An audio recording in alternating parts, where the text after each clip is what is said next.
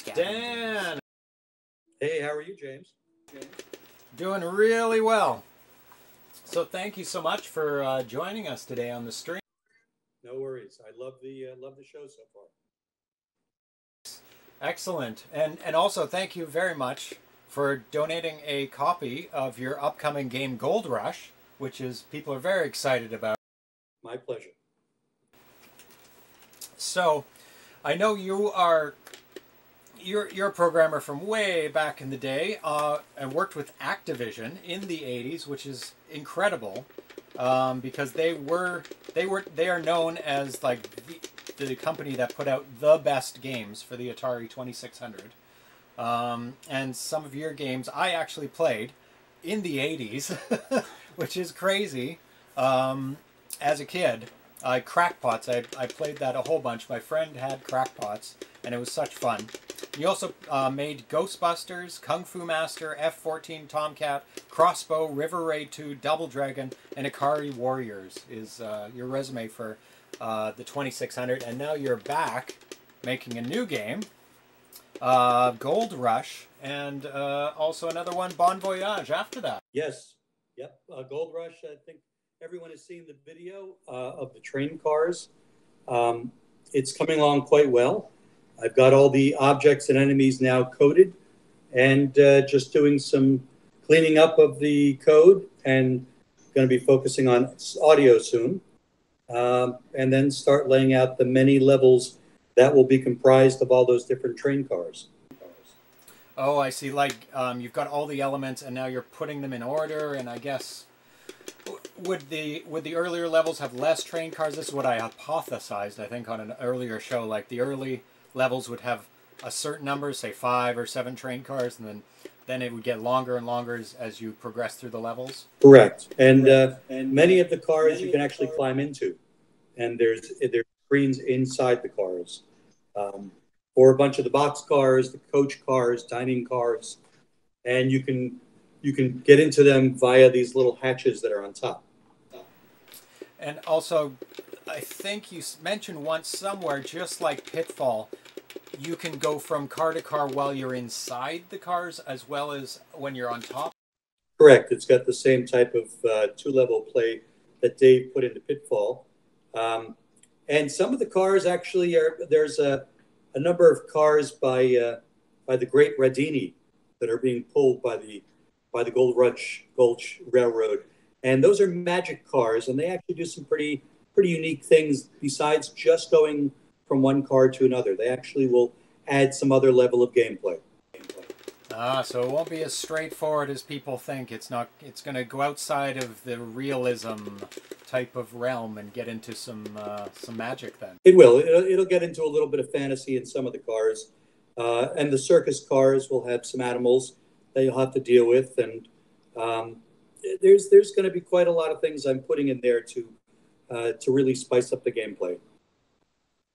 So for people who maybe don't know the history of how this game evolved and how it came about, and maybe you can give a quick rundown of the origins of Gold Rush and now how it's come to this point. Oh, sure. I started this game as Keystone Capers 2 soon after I finished Crackpots at Activision. Gary had finished Keystone Capers a little bit ahead of me, which did very well. I had finished Crackpots, and he was on to his next title, which I think he was playing around with Pressure Cooker. And we started talking in the lab one day about, Keystone's done so well, it'd be nice to do a sequel. And being a fan of trains, I've always tried to replicate some train cars on the Stella display. And I thought that would be kind of cute to put Keystone Kelly up there. And so I created the prototype, put Keystone Kelly on board, and that was about October-ish, November. The video game crash was in full swing. Vision pulled us off the 2600 games, put us on other games for some of the emerging platforms of the time. And I made a ROM. I remember bringing it home back then and lost track of it. And I had frequently visited the classic gaming convention, the E3s, the CESs throughout the years, and would meet up with John Hardy and Joe and Sean over at the National Video Game Museum. They always had an exhibit there, usually a very cool retro 1980s bedroom where they had a Nintendo, an Atari set up, and a television. And I would always joke around and say, I had this game, it's Keystone Capers 2, that I never finished. And after about the 15th or 16th year of saying this, they kind of looked at me at one point and said, we kind of think you're full of shit. And then the joke was, Dan's got this game we're never going to see. Well, last year, Carolyn, my lovely significant other, whom you've met, and I were going through my offsite storage and looking for some things. And lo and behold, I see a box back there, and she starts rummaging through it. And I said, one of these days I'm going to find that cartridge that I found, that I had. And she started pulling out things and saying, is this it? Is this it? Nope. And she pulled out this little red case and said, is this it? And I said, oh my God, that's Keystone Capers 2. And I was so excited. I got on the phone outside of the storage area with John Hardy, the curator of the National Video Game Museum. John happened to be in Long Island visiting his mother at the time. And he said, well, you have this thing. I'm going to come over tomorrow, drive from Long Island to New Jersey, and see if it works. He did. I had a Stella unit set up. We plugged it in, and it lit right up. And oh my God, I was taken back. The funny thing was, my brother Gary and I were talking about 2 or 3 months earlier about the resurgence of interest in the 2600 and homebrews. And he showed me it was an online Stella tool, and I started playing around with it. This is 2 or 3 months before I found the cartridge. And I said to Caroline, I said, I had this cartridge of Keystone Capers 2 that I think I'll never find. I want to start recreating it from my memory. And I was about 3 months into playing with it, setting up the train cars, the background. And then she finds the cartridge. And lo and behold, it's amazing how close my memory was to the actual game. I think, in fact, the newer version I was writing was better looking than the original stuff. And so I found it. I donated it ultimately to John and the folks at the National Video Game Museum. And I decided then to take the game and take the code I had started 3 months earlier, which had no affiliation with Activision.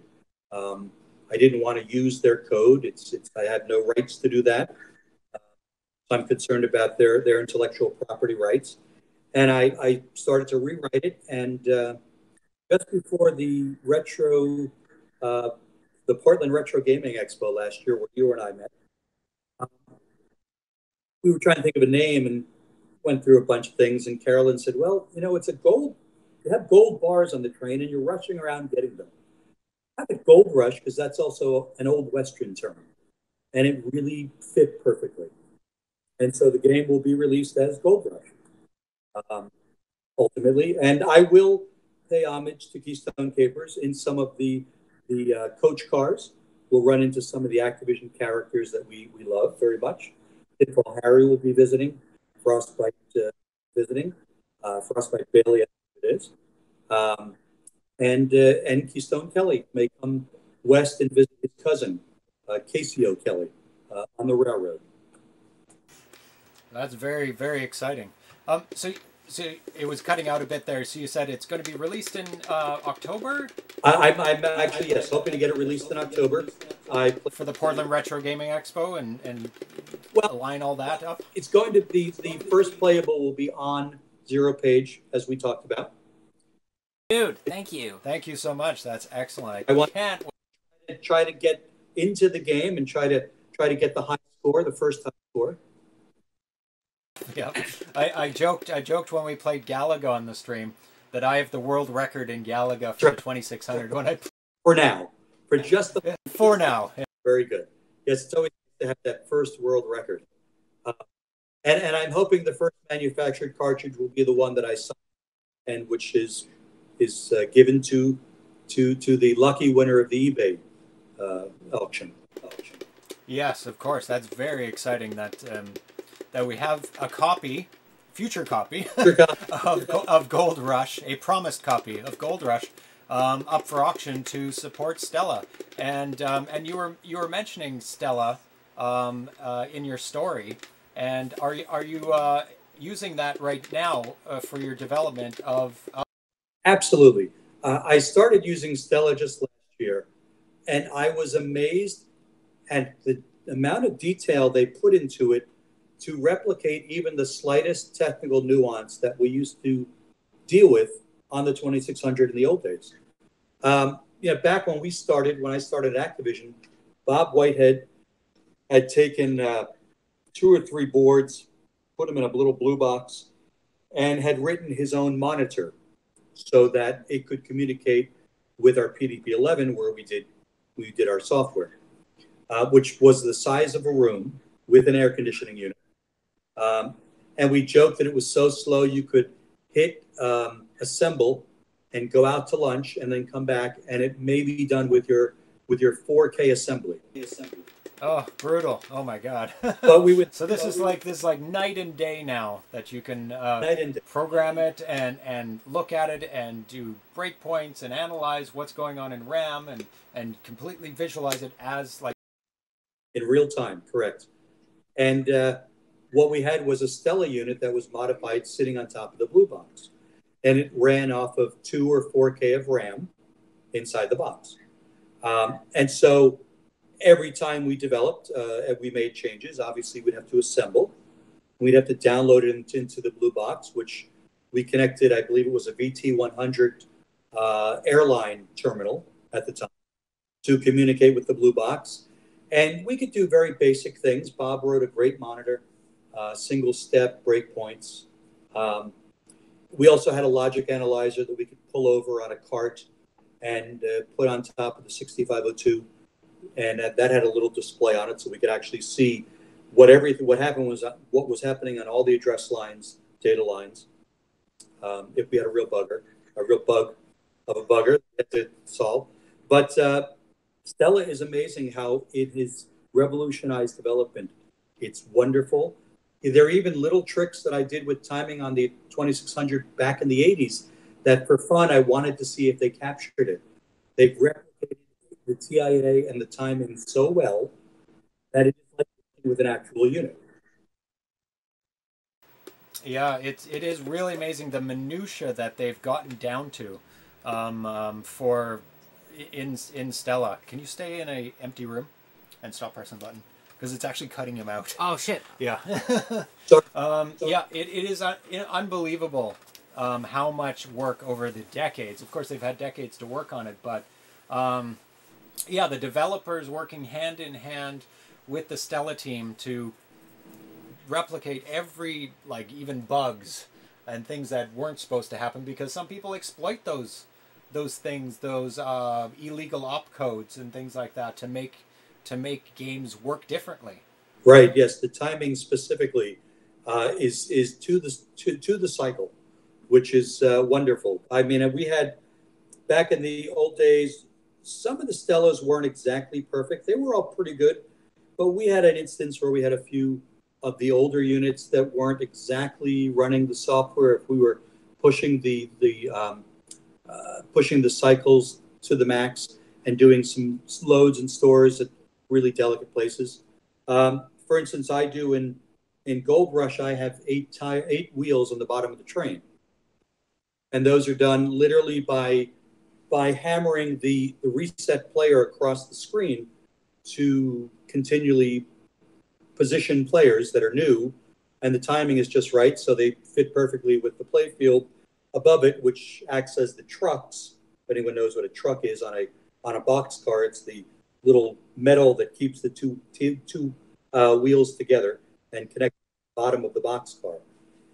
And that timing works really well on Stella, and it's worked well on every unit that I've burned a ROM and tried it on. It does not work well on the At Games Portable 2600. I don't think they're running Stella or the latest version. No, and that's a lot of people have made patches for old games so that they work on those At Games consoles. I definitely would not compromise anything in a game to make it work on that system. Agreed. If you can make it without changing something, like, oh, there's a little code that you can change, but I would definitely do that. But I would not compromise anything in a game to just cater to that very small, niche audience, and unless it was going to be packaged with it or some sort of deal that you've made with At Games, because the Retron 77 was put out with a number of homebrew games included on it, so of course it had to work with the old version of Stella that's included on it. So that would be the only reason I could think that you would want to make sure it runs on an old Stella. We have some questions from the crowd, which please, if anybody has questions for Dan Kitchen, please go ahead. RJ Edwards 70 says, can you tell us a bit more about the 3 patches that will be able to earn on Gold Rush? So maybe what kind of achievements? Are they score achievements? Are they level achievements? There'll be score, and it's 3 levels. The first will be Conductor. I haven't yet worked out the score plateaus. That will do with playtesting, which I would be flattered if you and Arlen would help the playtesting of that. We would love do in a heartbeat. Oh yes, I would love that. Yeah, we'll definitely put it through. Yeah, it'll be a lot of fun. And then we'll have Engineer, or actually it'll be Conductor, it'll be Baggage Man, and it'll be Engineer. Yeah, that totally makes sense. A graduated level. Tanya's out in the hallway. She's scared to come in. You should come in so you can see you. I'm going to have to kneel. Yeah, that's okay. You'll come and make a bit of room I don't here. even know where there it is. We're using that camera. So, let's see, what other questions? And can you give some comments on how you feel about the new capabilities brought about by coprocessors on the cart, such as ARM chips? Does it still feel like an Atari, for example? When you look at a sophisticated new game like Galaga, that's from Andrew Davey. And I know you are focusing on this, on your 2 new games, keeping it to the no coprocessors, keeping it to something that could have been made in the 80s and 90s with the original run of the Atari. Yes, I am. I'm keeping it purely 6502. Gold Rush will be 32K, 8 banks of 4096. And I'm a purist in that way, but I'm all for the sophistication and the new technology. I mean, we had it back then when Dave designed his DPC chip, which some believe stands for Display Processor Chip, but I know it actually stood for David Patrick Crane. Of course. Too much of a coincidence. Dave is just a god when it comes to the system and to engineering in everything he does. So even back then, we were trying to find other hardware to push the limits. So I think what we've done is incredible. What John has done, I'm stupefied by. The work he has done on Galaga, I didn't think was possible. Mappy itself is amazing. Scramble was amazing. But Galaga is, it is a arcade machine jammed into a 2600. It is incredible, and I'm all for people using that technology because it'll just make the games better and better. I'm just going back to the purist because that's where I came from. And I always enjoyed the restrictions given to me by the 2600. That made the machine the most fun of any machine I wrote code on.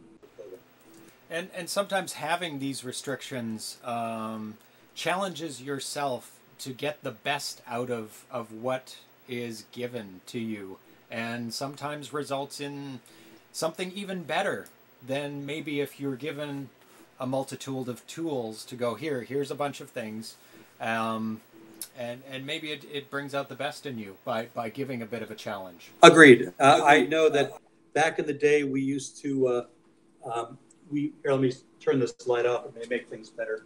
There we go. Back in the day, we would often write games for consumers, but also for other designers. Many times we wrote games just to show off what we could do. And I remember at a lot of CESs, we would have some of the other designers walk over, and we'd go over to Bob and look at his screen and say, Bob, how the hell did you do that? And then we'd have to figure out how it was done. Some of the competitors did that as well. I remember one CES where my friend Ed Salvo from Games by Apollo came over at one point, and I think it was the VDEL registers, which I think are 2A or 2B, something like that. And he came over and said, hey, this is really nice. How do you guys do this?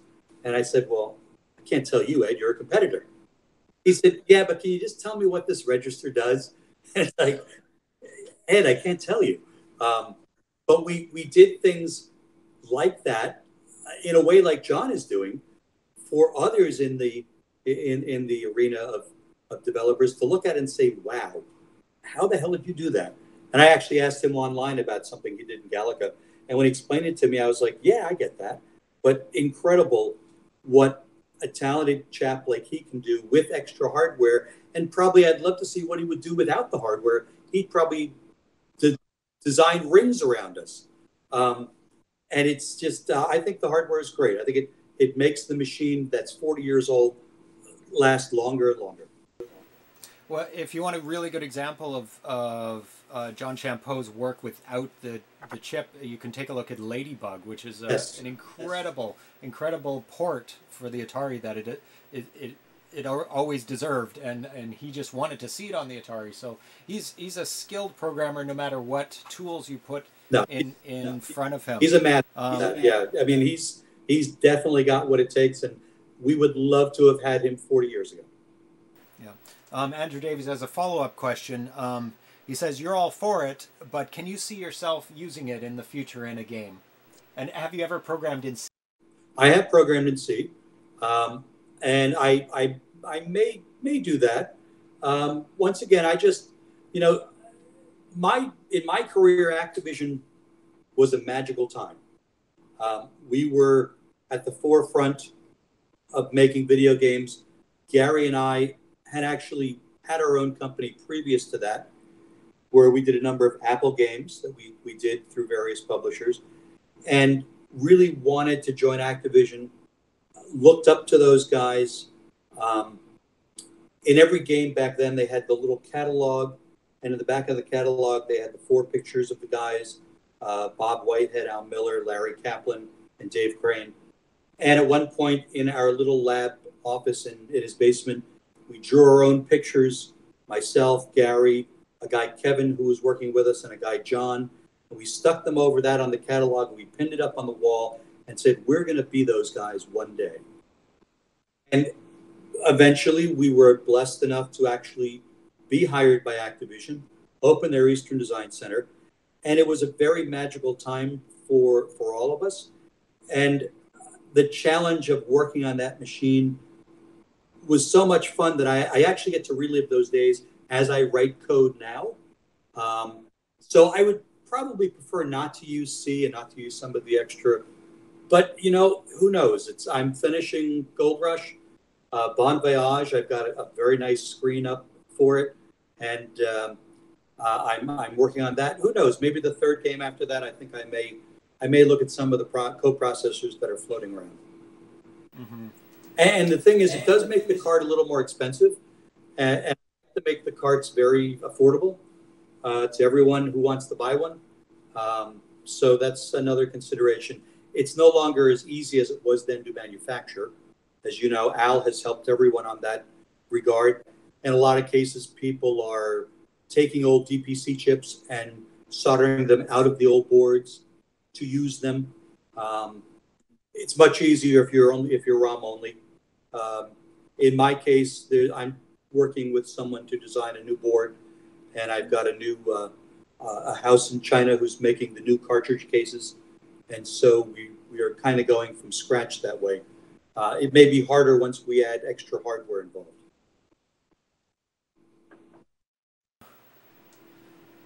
Yeah, Andrew Davies says, I was also a 1980s programmer. I look back on those days with great fondness and feel very fortunate too. But if I look at the details of the work back then, it was incredibly long hours and stressful. I wouldn't do it again, but it's the people I remember, still good friends with many. Dan, was it stressful for you too?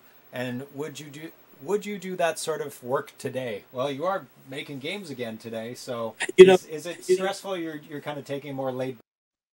I am. I have continued to stay in the video game business since Activision. When we left Activision, Gary and I formed a company called Imagineering, which ultimately became Absolute Entertainment, where we took the company public. We were in business for 9 years. We did a lot of games back then for the Super Nintendo, Nintendo Genesis. And yes, we worked the long hours then in the 80s. I mean, I can remember never having a summer because I was always getting code ready to be manufactured for Christmas. We often would have the 2 or 3 day stints of staying up, writing code. After Absolute, I had a small development company for 5 years where I did PC CD-ROM games. I did the same thing. And then I was fortunate enough to be hired by a company called Majesco that was based in New Jersey. And I helped launch them from a remanufacturer of Super Nintendo games to a full-fledged publisher, and did the bulk of my work there. I think I produced there, or either designed, produced, or wrote around 110 Game Boy games across color, black and white, Game Boy Advance, Game Boy DS, and helped them with a number of console titles that people may know: Blood Rain, Advent Rising. I worked with Tim Schafer on Psychonauts. Did Jaws for Universal. Did a lot of film company products, Ghost Rider and Eon Flux and products like that. And for the people who don't know, also you worked on Desert Bus, which is Penn and Teller's game. Yeah, which is the craziest game ever. Where you're driving a bus from, where is it, L.A. to? It's from Tucson, Arizona to Las Vegas, Nevada. Yeah, and it's just a straight road, but the steering's just a little bit wonky on the bus, so you have to pay attention and keep steering it a little bit off. And it's like, is it a 6-hour drive there and a 6-hour drive back? And there's like one bug that hits the windshield, and you have wipers, and it's used for events like this, for raising money, and people play it for they drive there, you get 1 point. And then you drive back and you get 1 more point. It's absolutely brilliant, and I love the. And I believe one of Brian did a version for the 2600. Yes, I don't know his screen name. I apologize. But to finish with Andrew, yes, I do contract work now. I have a company in India where we do artwork for video game and for online games. I am diving into the 2600, and sometimes even with my contractual real job work of owning the studio and helping run it, we do have the crunch time. So I really haven't stopped doing that, but I can tell you as I get older, it's not as much fun, and it is harder to stay up 2 or 3 days. But yeah, I can. I have friends who's young chaps who say, well, what's the game business? It must be great. It is great, but you will put in some long, hard hours. And I know that's a very big issue now with the crunch time and the talk around the GDC for years of unionize and whatnot. And I am certain that a lot of these companies really burn their talent out and don't take care of them. One thing I always did is the value of my company walked in and out every day. Other than that, it was equipment. And we took care of the people who worked for us, and the artists and the programmers and the producers, because they are the heartbeat and the blood of your company. And that's why Activision was initially set up, is because Atari. Yep. Atari didn't value its employees, its programmers, more. I think the quote was more than the person who put the game in the box. That's correct. And we actually, when we met with them in 1982, we were at the Consumer Electronics Show. Gary had just shipped Space Jockey after back engineering the 2600 at a firm that he and I worked at. And we met with Activision, we met with Atari at that show, and they wanted to fly us out to potentially be hired. And I remember we came back to New Jersey, and a week or so later, we were wined and dined in first class and went to Atari for a big interview, and came back to New Jersey, and the next week, wined and dined in first class and went to Activision. And Atari, I literally had a VP of product development look at us and say, you know, I can get towel designers to do the kind of work you guys do. You just tell. That's a real quote. You could just tell that they didn't care about the talent or the people. They just wanted you to make a product that they could sell, and they weren't concerned about your ability to be creative. Wow, that's terrible. That's terrible. It was. So I can totally see why the first initial people left Atari and formed Activision and went on to huge success. Oh yeah, because if you don't treat them right, they're going to walk out the door and take their time. Bob and Dave and Al and Larry just couldn't do it anymore, and just wanted to go off. And they ended up meeting a wonderful man, Jim Levy, who was a businessman who could raise capital. And with them, Jim went on a road show and raised capital and started Activision in a little office in Santa Clara, and the rest is history. Well, I want to thank you so much for joining us today, and I want to thank you so much for donating your game Gold Rush to the Stella-thon to help raise money to continue on with this great tool and emulator that we have that we can all enjoy for free, and it's open source. Everybody can contribute to it. So, and we're honored to get to play test it on the show. That's insane. Yes. Thank you so much. So honored to be the first to play Gold Rush. Stella is amazing. I think we wouldn't be where we are in the homebrew community without it. We'd really be lost without a proper tool. We'd all be, you know, the Harmony card is wonderful. I'm sad it doesn't work in my Rigtron 77. But it's a great device, and I love using it and plugging it into real Stella units. But I think we would all be lost without the Stella emulator. And it's just incredible how wonderful they've made it, and how it's an asset for all of us. And I am personally so excited to see the machine still going strong after 40 years, and the interest in it. I thought I may have been the only one who still had fun. No, it's a great community, and I'm really happy to be. I was amazed to find out how wonderful people have done, how many wonderful games people have done over the last, 10 years, 20 years.